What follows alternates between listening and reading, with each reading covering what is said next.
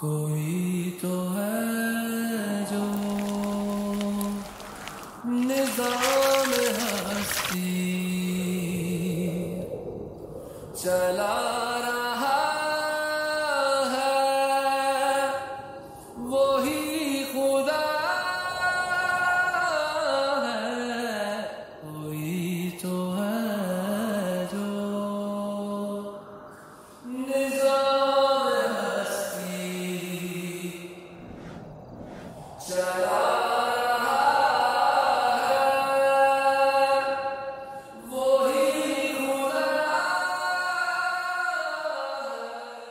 Okay guys, welcome to another episode of the Ramadan sessions, and the past 2 weeks I have to say has been really eye-opening for me, since it was one of the first times that I've been to any of these shrines.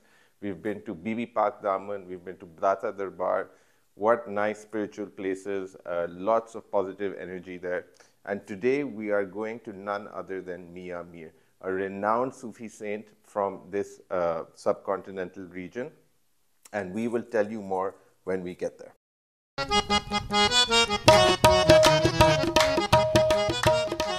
So today we embark on a profound journey to the sacred shrine of Hazrat Mian Mir in Lahore. Hazrat Mian Mir, born in 1550, belonged to an illustrious lineage tracing its roots back to the esteemed family of Hazrat Ali, the cousin and son-in-law of Prophet Muhammad, peace be upon him. From this noble bloodline emerged a saint whose spiritual radiance would illuminate the hearts of multitudes. But it was not merely his noble lineage that defined Hazrat Mian Mir. It was the divine grace that flowed through his veins, igniting the flames of faith and compassion within him. One of the most astonishing miracles attributed to him revolves around the restoration of Emperor Jahangir's sight. Legend has it that Emperor Jahangir, plagued by blindness, sought solace in the guidance of Hazrat Mian Mir. Through the sheer power of his prayers and unwavering faith, Hazrat Mian Mir bestowed upon the emperor the gift of sight, illuminating his world once more with divine light. Here, amidst the intricate tiles and the mesmerizing calligraphy, devotees offer prayers with unwavering devotion, seeking solace in the divine presence of Hazrat Mian Mir. It's a place where faith transcends barriers, uniting hearts in a tapestry of love and compassion. The shrine of Hazrat Mian Mir isn't merely a monument. It's a testament to the enduring power of faith and miracles.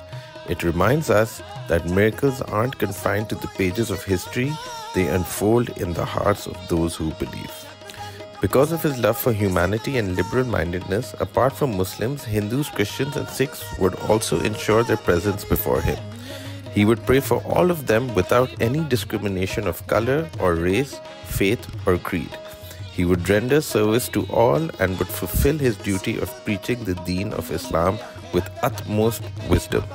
The interesting fact is that Guru Arjan Dev, the fifth Guru of Sikhs, made his intention of constructing Hari Mandir, or the Golden Temple in Amritsar.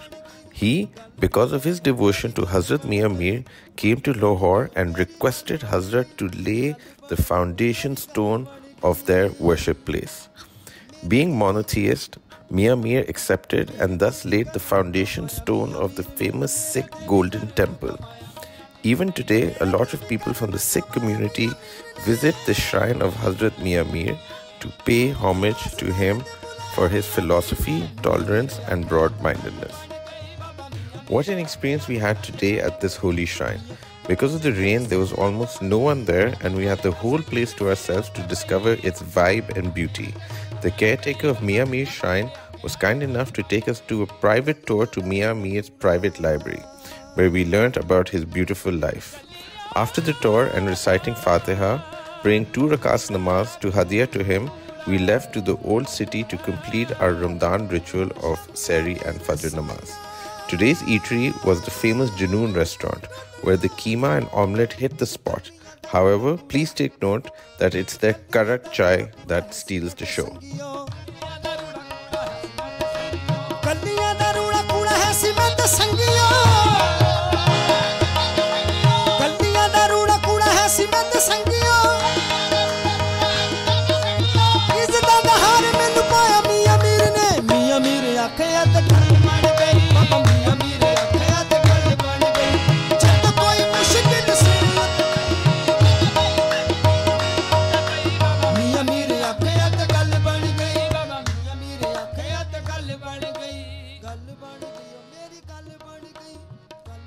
following the amazing meal and feeling grateful and thankful, we went to offer congregational prayer Fajr at the Badshahi Masjid, ending the night with mad thanks for all the blessings and looking forward to the next amazing adventure in store for us next week.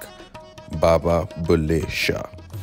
Please like, share and subscribe so we can keep giving you this wonderful content.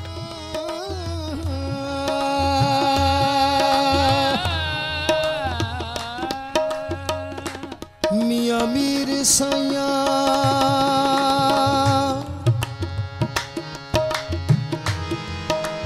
जिंदगी में जो कोई